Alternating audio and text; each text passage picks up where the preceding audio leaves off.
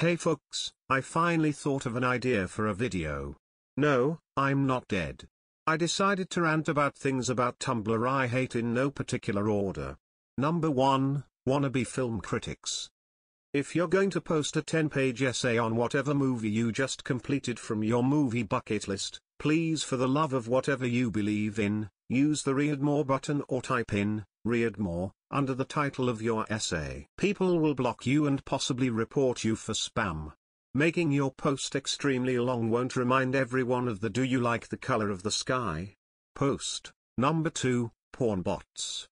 I know that the porn bots are a meme within Tumblr like Goncharav and the Children's Hospital, but it's annoying to get new followers and then immediately find out it's just a bot and not someone who enjoys the bullshit you post. Porn bots and actual sex workers on Tumblr are two different demographics. All bots have the exact same bio and similar looking blogs. Typically they'll say something like Nicole, 25.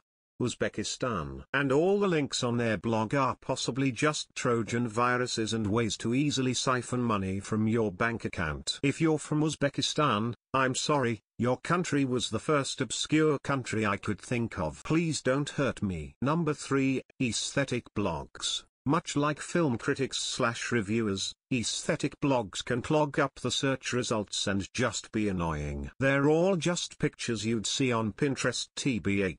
If you've seen one aesthetic blog, you've seen them all.